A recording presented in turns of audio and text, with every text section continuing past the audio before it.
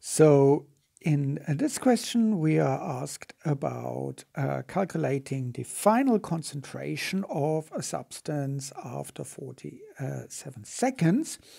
And we have been given a rate constant, which is seconds to the power of -1. So we know that this must be a first order reaction, because time to the power of -1 is typically a first order reaction.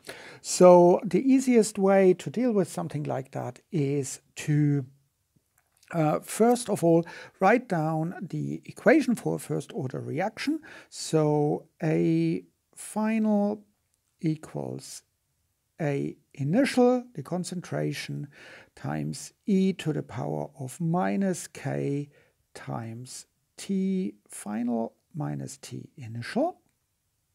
So that is the equation for a first order reaction. And now what we can do is we can make a little table and we can say, okay, our initial concentration, that is 337 millimolar. That's at the start. And our T initial, that is 0 seconds. That is when we start the whole thing. Our A final, that is what we want to find out. And our T final, this is 47 seconds. That is when we want to look at the reaction. And our rate constant equals 0.071 seconds to the -1. So now we've got all the information, and all we need to do is plug these numbers into the equation. So we have A final equals A initial, that was 337 millimolar, times e to the power of minus 0.0771